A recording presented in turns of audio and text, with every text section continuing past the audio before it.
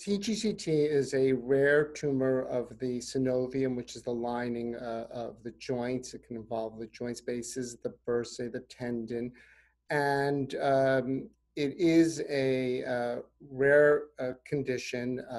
The uh, prevalence in the United States is somewhere between 4 and 39 per million.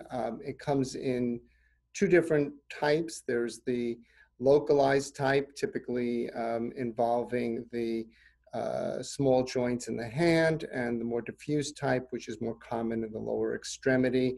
The localized type is about 10, accounts for about 80 to 90% of the cases, so about 13,000 cases a year.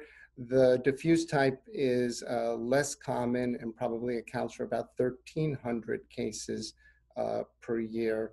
The diffuse type is more likely to be recurrent. It's harder to manage because it can involve the entire joint space. And although surgical therapy is the recommended first approach for patients with TGCT, surgical therapy may not always be effective and sometimes requires repeat surgery, sometimes requires multiple surgeries, and particularly in the diffuse form, up to 50% of patients will require additional surgical treatment.